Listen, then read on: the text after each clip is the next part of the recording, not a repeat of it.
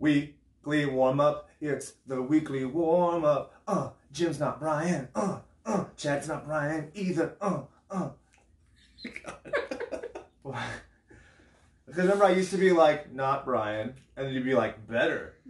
Now I'm not giving you the opportunity to slander my friend who's at home with the butt squirts. Butt squirts. I'm here with the butt squirts. What's your excuse, right? So, gang, tonight we are recording. I mean, just so you know, our weekly warm-ups are very different from the actual episodes as they release week to week. Sorry about it. We're trying to be as ahead as possible because I have very serious life circumstance coming up in about March of next year. So, you know that. Are you excited about the episode, Jim? Yeah. Do you want to tell these fuckers what they can hope for coming up in a few weeks? I think we're doing Marvel Zombies. Yes, we are. And something else. Which means it's a Jake rant. Yeah, basically. Yeah, so over the next few months, you can expect that there's going to be like one person-led report-style episodes that other people can kind of chime in on and be more layman-like together. We're thinking this might be more excessive or accessible for people. It will be excessive in the amounts of work. This is the most notes I've ever taken. I clocked in over 30 pages worth of notes. So you're all welcome for that. But yeah, Chad's working on one involving Japanese demons. Brian is sleeping, but I'm sure when he wakes up, he's going to be working on his Hammer House films.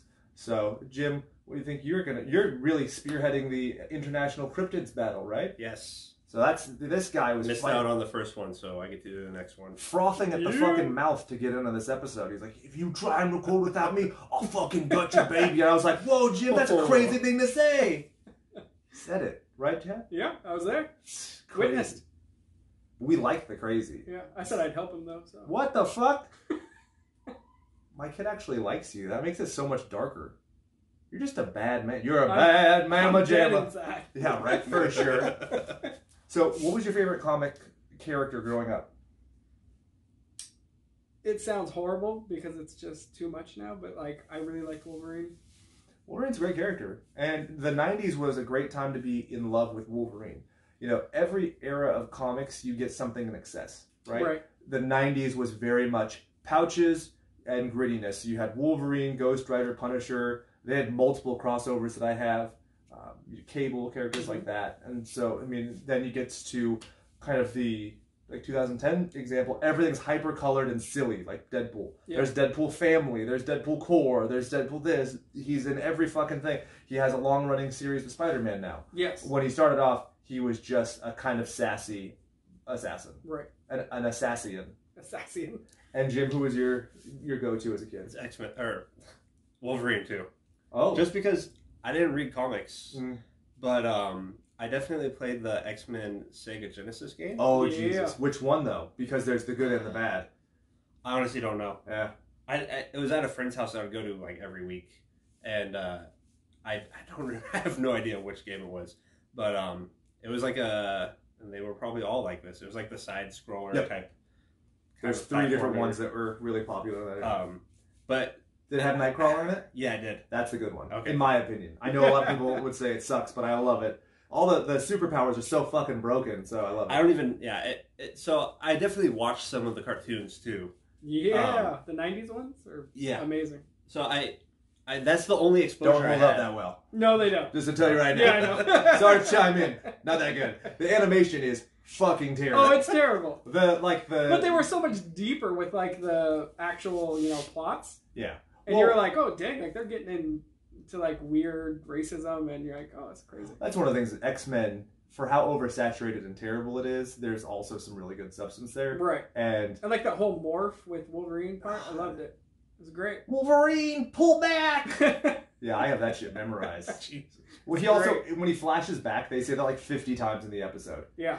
And Night of the Sentinels, I remember being such a nerd that I like made my dad buy Pizza Hut that weekend so that we would get the VHS tapes that like ended with this shitty 3D model of the X-Men. And I remember being like, oh my god, if only I could play a video game where it was those. And then you play video games where it's like those kind of crappy 3D models and you're like, fuck this, burn it down. I want my 2D 8-bit side scroller. So you were saying, is there a favorite X-Men that you have?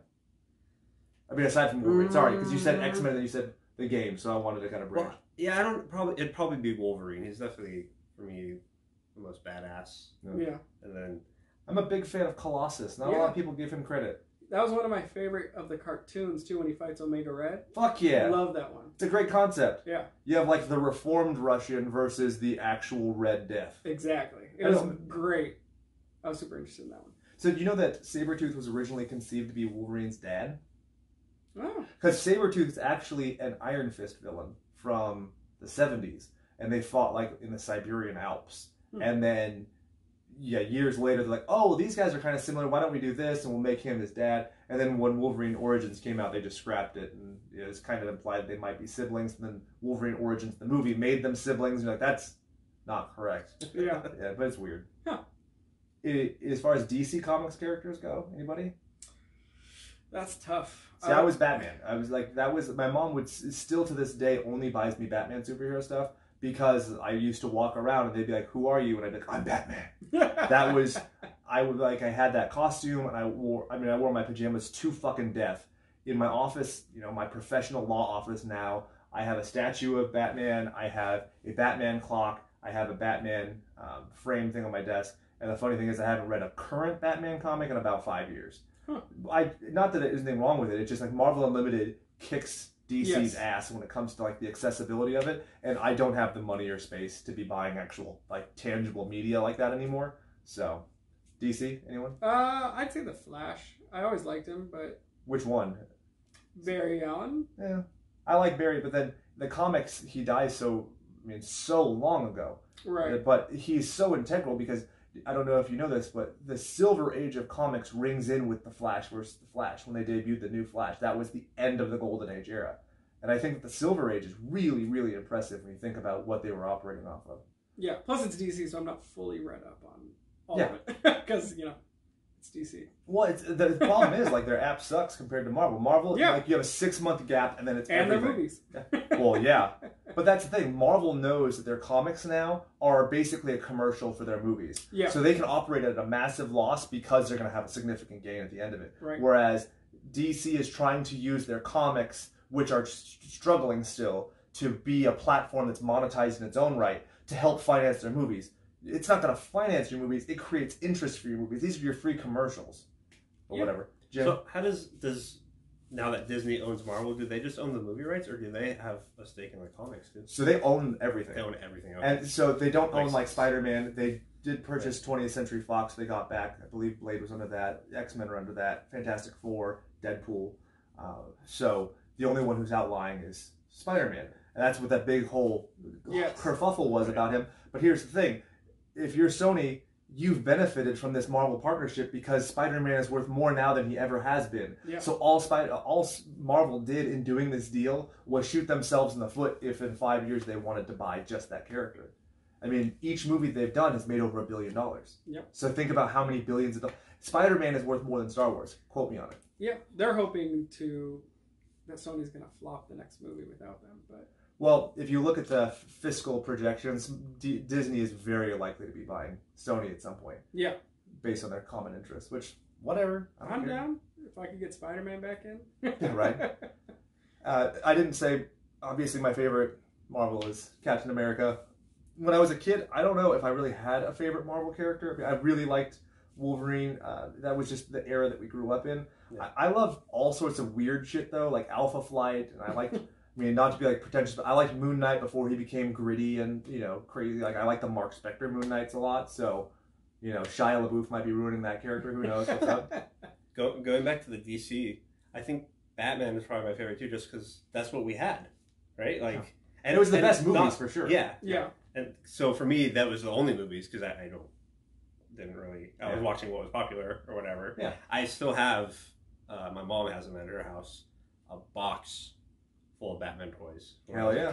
I was a kid. Your mom might get broken and entered. Yeah, I could bring them over for you to play with. I will.